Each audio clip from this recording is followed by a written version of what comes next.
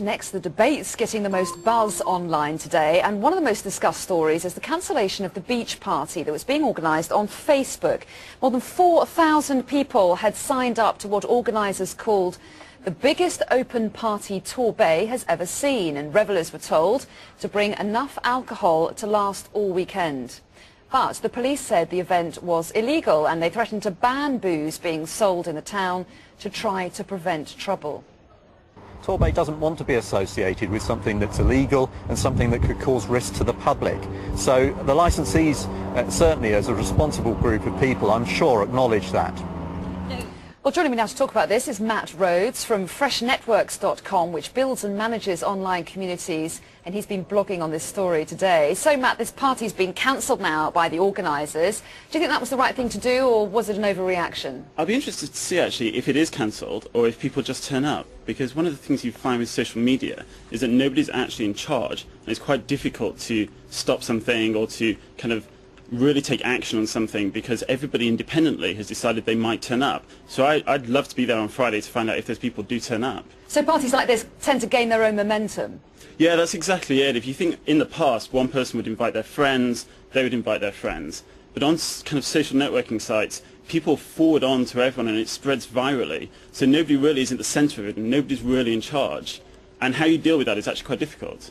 Well, Matt, one person who was going to attend has criticised the way the authorities have handled this on a blog. Let me just read you what they've said. I hope the council realise that within a day, the amount of people attending has increased dramatically due to their total incompetence.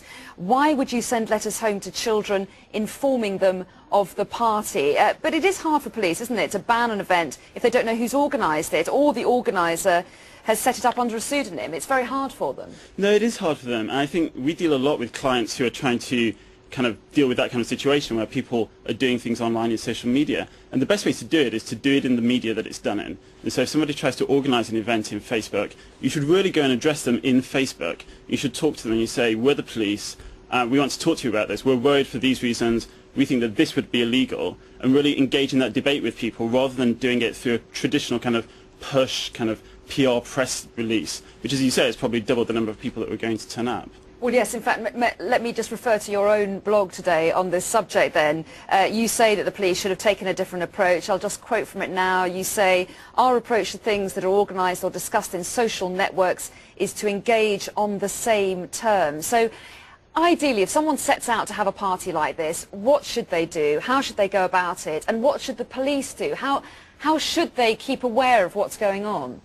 There's probably a couple of things the police could do. One is really good monitoring of the conversations that are going on online. And so I would expect every kind of local police force to have somebody whose part of their role is probably to just watch what's happening. And you can do that quite easily through just kind of buzz tracking and search online.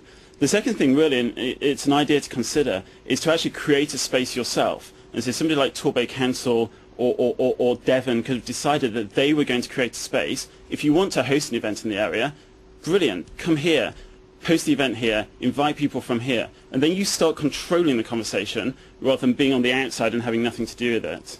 OK, Matt Rhodes, I don't know if you're heading to Torbay this weekend, but if you do, have a lovely time. Thanks, Anna. Thanks for that today.